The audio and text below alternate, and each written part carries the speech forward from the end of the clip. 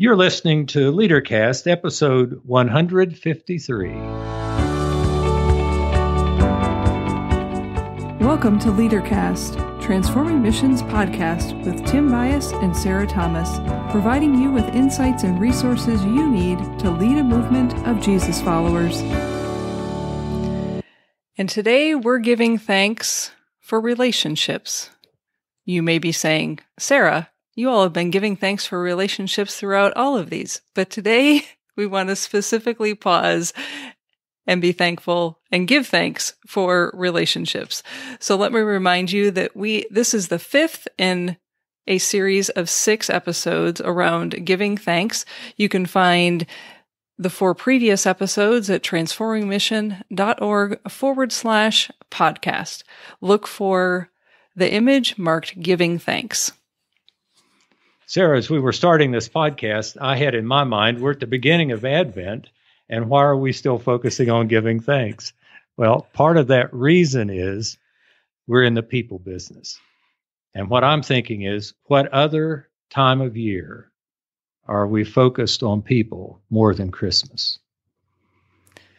Yeah, absolutely. And I would add to that, not that that's not enough of a reason, but giving thanks isn't just confined to one day in November or the month of November. We've been inviting you to pause for moments of gratitude since October. And our invitation to you today is that we hope that you will continue to pause and remember with gratitude all that God is doing in your midst. And we've come to a time of the year that we could actually say that over the last 9 months, when we weren't able to be together, you found a way to be in relationship with one another. You've kept people at the center of your focus. You've used phone calls. You've visited on front porches. You've met in parks. You've gathered in parking lots. And yes, you've even met on Zoom. You've found ways to keep the relationships alive and healthy. So as you're thinking and living into this Advent season and preparing for Christmas, we know Christmas is going to look different this year. We're thankful that you're continuing to focus on the people in your church community and in your local community, recognizing the gifts and graces of the people that make the church, and recognizing the needs and assets of the people in your community and all that you have to offer the community and all that the community has to offer to you.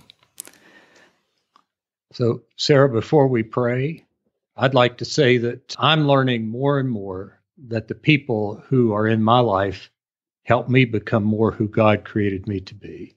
So that's one of the reasons I'd be thankful for relationships. And maybe, just maybe, that's one of the gifts of Christmas. So think about back in March. I can still remember it. It was March 12th, March 13th. It was a Friday. That was the last day that I walked into a Kroger grocery store to do my grocery shopping. Since then, it's been picked up and put in my trunk for me. There are a lot of people in my life that I can pause, the relationships in my life that I can pause and give God thanks that their very presence in my life not only helped me to navigate something that none of us have ever had to navigate before, but when we were told to stay at home, we continued to be in relationship. When we were told we couldn't do things that we normally do in the spring, like get together and celebrate Easter. And maybe Christmas is looking the same way for you and your community. Who are the people in your life that you want to pause in this moment and simply say, God, thanks. Thank you for bringing them into my life and reminding me that you are present with me in and through them. What you've just said is extremely important, but I want to add one thing to it. As you pause to give thanks, however you've been communicating with people over these few months, send a text or an email or even snail mail and let them know that you're giving God thanks for them. This would certainly be one way, not only being thankful for the relationships, but you would actually be celebrating Christmas. Each time we come to Advent, I always take a minute and pause and think, yeah, how did we celebrate last year? What did we do last year? Because there's always something for me that marks Advent and Christmas as just a little bit different. There's some way that it gets expressed. And let me remind you that last Advent, Tim and I did a series of podcasts and blogs on the characters of Christmas. And each one of those characters embodies specific relationships in the scriptures that we are reading and celebrating and worshiping from in this season.